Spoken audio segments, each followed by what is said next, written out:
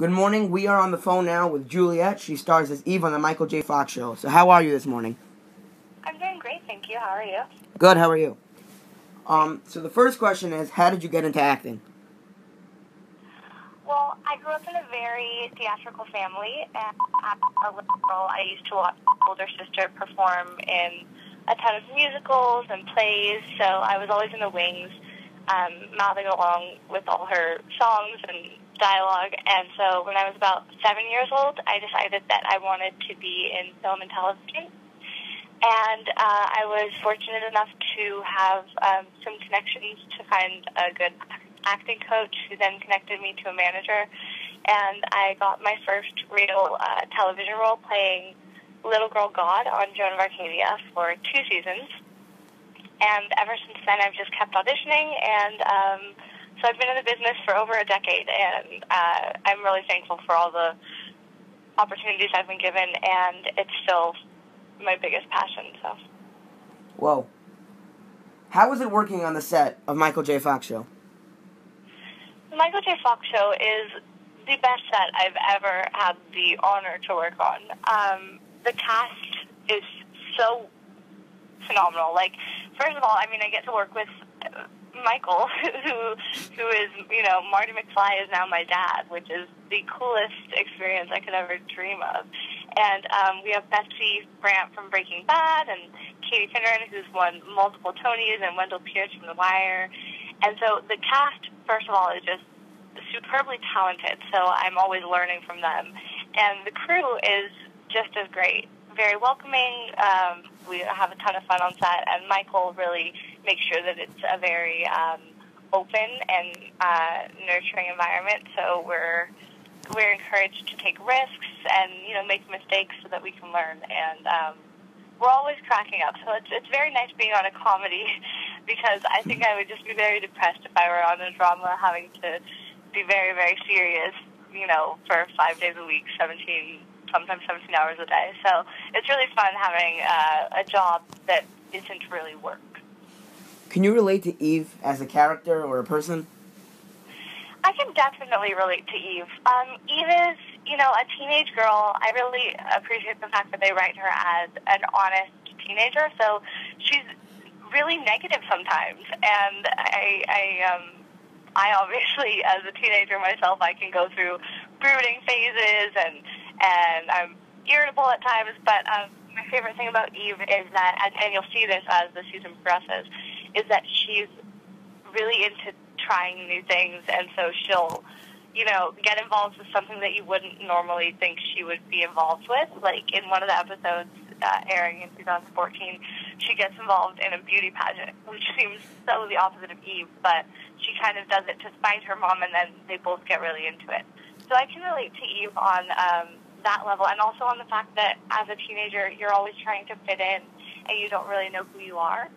And, Eve sometimes makes mistakes and changes who she is to try to impress a guy or a group of friends or something. And I think that a ton of teenagers can relate to that because this is a time where you're growing up and figuring out who you are and trying to stay true to yourself while also trying to have friends and be accepted. That's very interesting. How was it guest starring on the set of Good Luck Charlie as Victoria? That was one of my favorite Disney sets to be on. I've done a couple Disney shows, starting with That's Raven, Going to Hannah Montana, Shake It Up, and then Good Luck Charlie. And Good Luck Charlie was one of the nicest sets.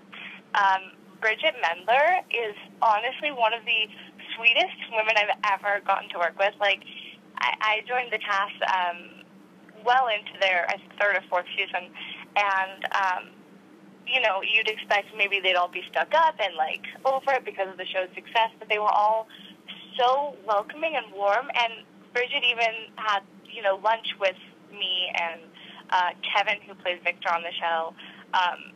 We'd all go out to lunch, and we'd eat with, Jason as well, and it was great. And actually, Kevin, who plays Victor on the show, he's one of my really good friends, and we've stayed in touch to this day. He sometimes comes up to New York where I film the Michael J. Fox show, and so we'll all hang out. So it was an awesome experience.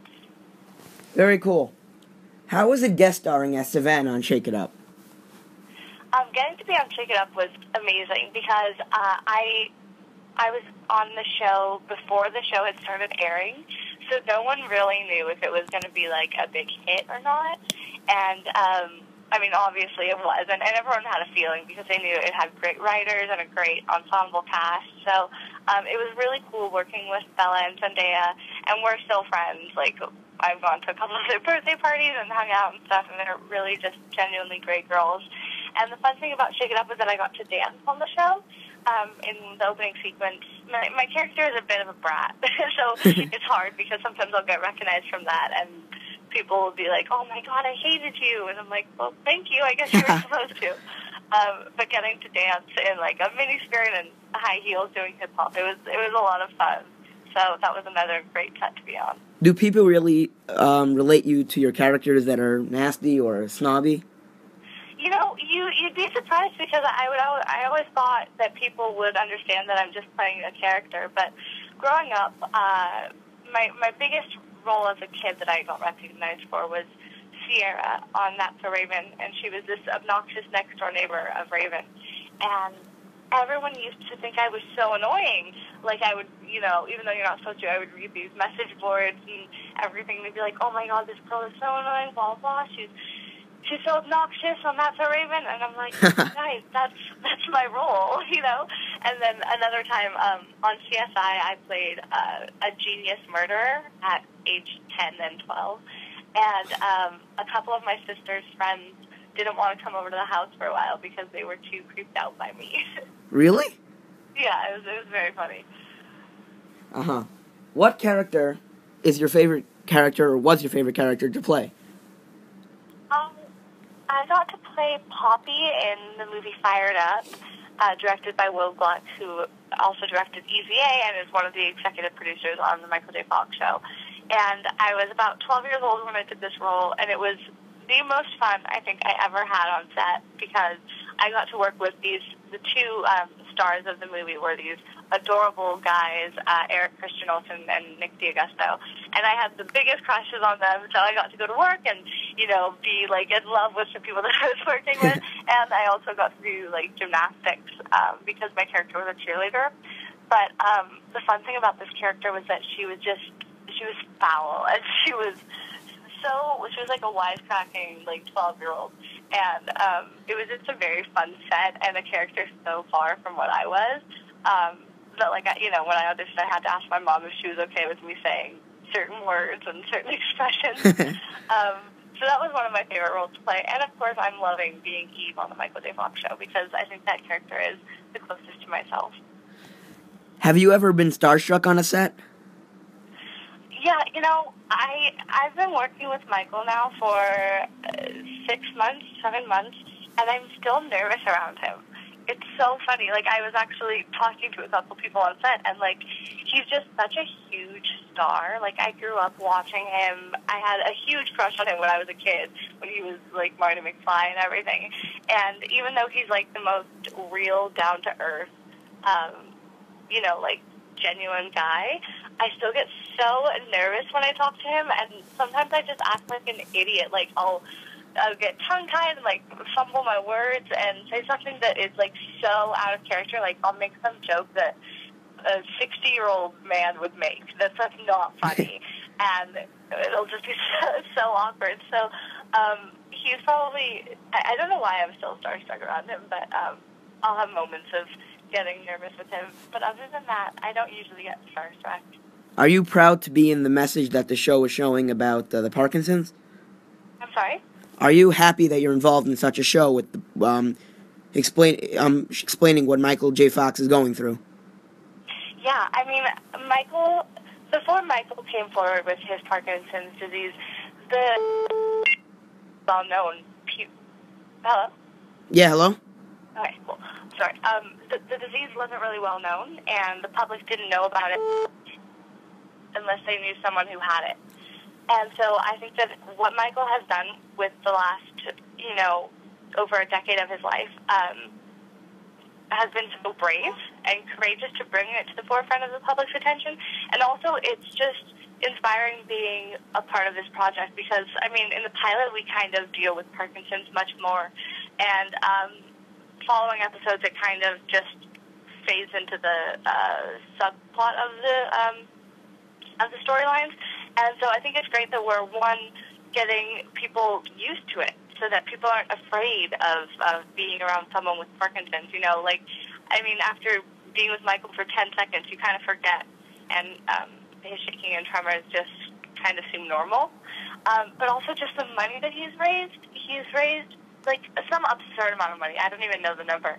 But to find a cure for Parkinson's, and they're getting closer. And so it's just wonderful because I have some friends whose parents suffer from Parkinson's, and they'll message me or something, and they'll say how proud they are to know me since I get to work with Michael, and that this show has been like a point of hope for them and their family. Because if Michael has had Parkinson's since he was like 28, and he's still working full time on a television show, and he's getting better, like, nothing could be more inspiring. So it makes me feel really lucky to have the chance to work with him and be a part of this.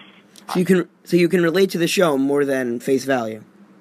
Right, exactly, because that's actually one of the hardest things about filming the show. In the pilot, my character had the closing monologue where I'm talking about, like, yeah, my dad's a celebrity, blah, blah, blah, but really he was just a great dad who happened to have a stupid disease. And she gets a little bit emotional talking about how his optimism keeps him going. And it was really a hard scene for me to film, surprisingly, because it was real. And I had to, take a break for a sec because I got really choked up and I couldn't continue because every other role that I'd done had been just fiction, no reality behind it. It was all just a script. But knowing Michael and, growing to love him and saying that dialogue was very difficult because it just hit way too close to home, Yeah. What would you tell someone who wants to get into acting? I would say you gotta just have the toughest skin because it's such a hard business. And people are going to give you so much rejection, but you just have to know your own ability and your own potential and not let other people get you down. Because, you can be so talented and so much of this business is luck and opportunity. I would also say be prepared. Put in the work that you want to get out of it because nothing comes really easily in this business. So I would say just stay true to yourself and don't let any fame or, anything get to your head because staying grounded is the most important thing. And the best actors are the smartest actors and the most kind actors. So I think what goes around comes around. And if you stay true to yourself and just really commit, then you'll have a great future. What time can we tune in to watch the Michael J. Fox Show? What time? Yeah. It's on Thursdays on NBC at 9:30 and then 8:30 Central Time. Thank you. Do you have a Twitter account, Facebook account, or a fan mail address where fans can contact you? I have a Twitter, and my Twitter is twitter.com/Juliette Goglia. And so just my name. And then my Facebook account is facebook.com/officialjuliette. And you have no fan mail address, correct? I think that you can look it up online. I think you send it to my agency and they forward it along. Okay, fine. Thank you. Thank you so much. I had a